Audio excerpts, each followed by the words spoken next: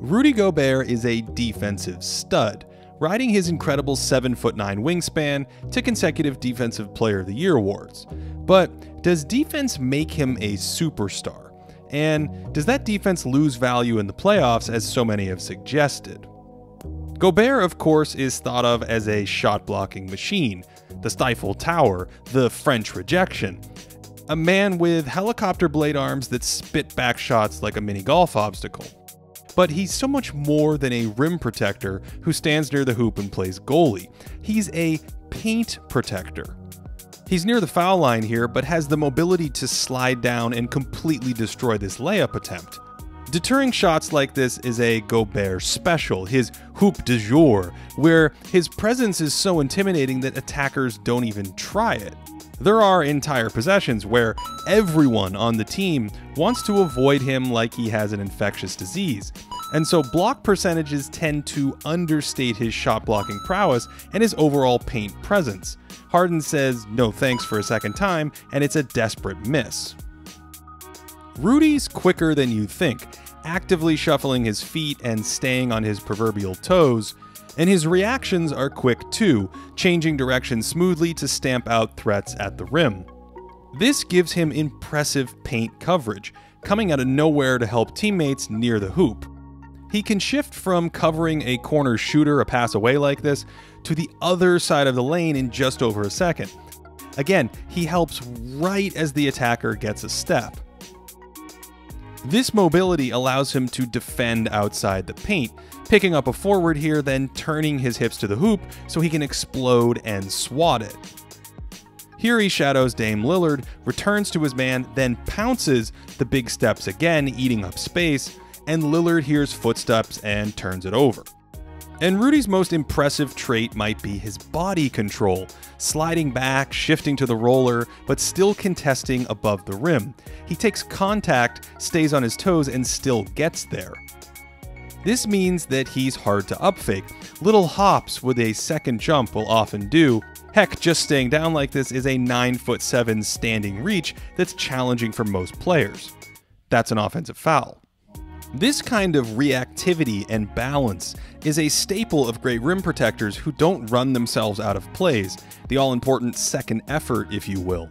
All of this allows him to stretch to the perimeter, then recover to contest in a different direction. These are great reactions and then remarkable body control for someone 7'2" in shoes. Here he helps early, is ready to contest, but Tatum Euros and Gobert's backup plan gets it on the way up anyway. The Celtics try the rescreen move I mentioned in the last video, but Gobert has enough agility to slide around it and make an amazing save. So despite his height, he's not a statue. He's actually pretty comfortable out on the perimeter. Here he's switched onto a forward and stays with him, again turning the hips to the baseline to stride instead of slide. This technique is marginally effective, although sometimes Rudy's size can't recover from a lost step, but he's willing to come out and guard quicker perimeter players when needed, and he can stretch to shooters and then recover back to the paint with that great body control. He's competitive on a lot of drives coming to the basket from slashing big men. For instance, he's had mixed results in battles with someone like Karl Anthony Towns, who's one of the more talented offensive bigs ever. In an incredible performance earlier this year, Towns' absurd three-point shooting from behind screens finally won out, and Utah ultimately switched Gobert off of him. But Towns is a unicorn, and as detailed earlier this year, Gobert can still be a nightmare for slashing athletic bigs like Giannis, who can't stretch him with penetration and deep shooting. Rudy's maneuverability helps him come up to meet shooters in the pick and roll, and that length allows him to contest mid-range shots in these spots too. He can be beaten with quickness at times, just like most bigs, but the overall tools and activity make him a great screen and roll defender. He's particularly skilled at defending lobs, where he can slide toward the ball and then use his quick little leap to reach the pass. Look at how comfortably he backpedals into a jump to break this up. You also might have noticed how wide Gobert keeps his hands, and this helps defend these little interior passes. He'll also bust out an old Hakeem Olajuwon move and throw a hand in the passing lane while contesting shots as an extra layer of defense. Gobert's post defense is also elite, ranking in the top 10 in multi-year efficiency on post-ups per synergy tracking. Because of all this, impact metrics regularly view Gobert at the top of the defensive mountain, ranking first this year in a number of all-in-one defensive metrics. And more importantly, if we look at the overall value these metrics are calculating, Gobert's defense is enough to make him look like a top 15 player or so. This is consistent with other defensive superstars of the past, who aren't as impactful as the best offensive players, but can match the impact of offensive stars just below that upper crust. For Rudy, most numbers view his offense as a neutral factor, so all of this is from his defense. He doesn't try to do too much, so his lack of shooting or traditional scoring moves doesn't really take much off the table, offset by an occasional extra pass and a strong roll game. He's great at angling for screens like this for his pick and roll partners, and is an excellent lob finisher heading downhill or cleaning up as an offensive rebounder in these spots. With all that said, does his value hold in the playoffs? Playoffs? Well, in 2017, Gobert injured his knee in the opening moments of the postseason before returning for the blitzkrieg by Golden State. But in 2018, he made key plays down the stretch in upsetting the higher-seeded Thunder, and his last two playoff series have been against the matchup-hunting Rockets. In 2018, against a phenomenal Houston offense, Utah took a more vanilla approach to defending Harden and company.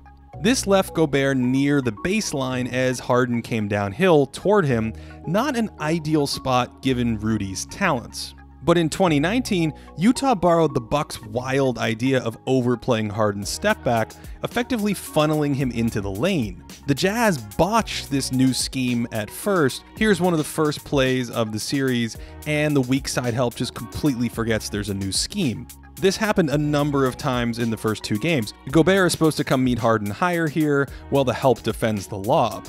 Rudy, of course, still maintained his massive paint presence. This is great hustle and then body control to stop this shot. And by game 3 of the series, the Jazz started successfully executing this scheme, which took a toll. Rubio tries to stay on Harden's left hand here to disrupt his floater, and Gobert is up higher and James has little chance. And this is exactly what Utah wants, Harden trying to come downhill into Gobert, who's in front of the charge circle, playing to his strengths as a mobile paint protector.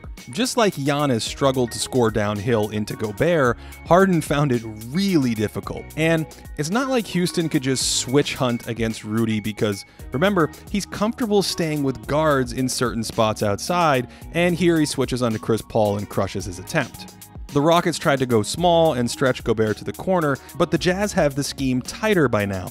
Ingles comes over, and Harden's being forced right into a straitjacket. When Gobert went to the bench, life became a lot easier for Harden and the Rockets. The same thing that happens in the regular season, where it's easy to see why Rudy's massive paint presence can be as valuable as an offensive star. As for the playoffs, Gobert helped Utah hold Harden to 38% shooting at the rim over the last 3 games of the series after starting 69% in the first 2 games. Not only was there a clear downward trend in Houston's offensive efficiency compared to prior performances against Utah, but Gobert himself had a huge presence in this scheme and made a number of fantastic late-game defensive plays in a series where the Jazz dropped the 2 close games. Rudy, of course, isn't a flawless defender, and that means he won't have otherworldly impact against each type of opponent he encounters. But I'm not sure those weaknesses take away too much of his regular season value in general, and more importantly, given that I agree that he is roughly a neutral factor on offense, Rudy Gobert's massive defensive value makes him a solid, all-NBA level player in my book.